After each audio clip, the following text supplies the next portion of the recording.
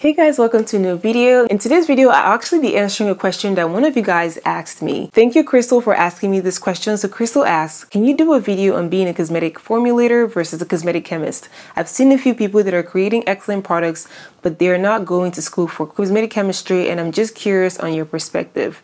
This is such a great question. All right, we gotta get the intro out the way. You thought I forgot? My name is April. If it's your first time here, I'm a cosmetic and skincare chemist. I talk about all things skincare, back end and front end of skincare formulations. If you're interested in that, definitely hit that like button, subscribe to this channel, and without further ado, let's get into the video.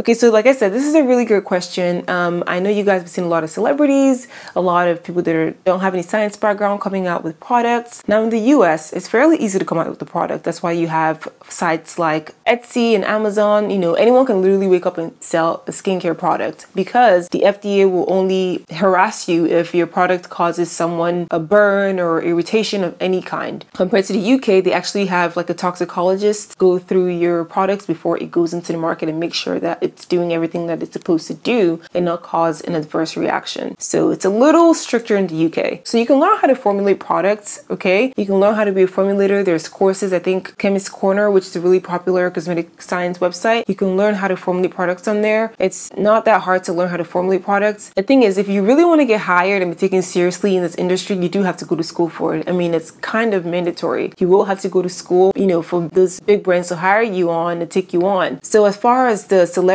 that are making skincare products, those celebrities usually will go to like a brand that has like a huge R&D department that has a budget for it. Like for example, 50 Cent actually came to my job and he did some hand sanitizers with us, so that was really cool. But yeah, celebrities, you just have to do your homework, look behind the scenes, see the research that they did, see if they really followed the process and went through everything that they should go through before starting a product line. Do your homework. A lot of times all you have to do is just research and make sure that person is coming from an ethical place and doing the right things. But as far as if you want to be taken seriously as a formulator, you do have to go to school. But if you just want to formulate and DIY and make products for yourself, by all means, I am not stopping anyone from doing that. All right, this was going to be a really quick video. I hope you guys enjoyed it. Definitely leave me a thumbs up if you liked this video. Comment below what you think. Do you make products at home? Are you a formulator? Do you want to be a formulator? If you have any questions about formulating, leave them down below and I'll be sure to answer them. Thank you, and I'll see you next time.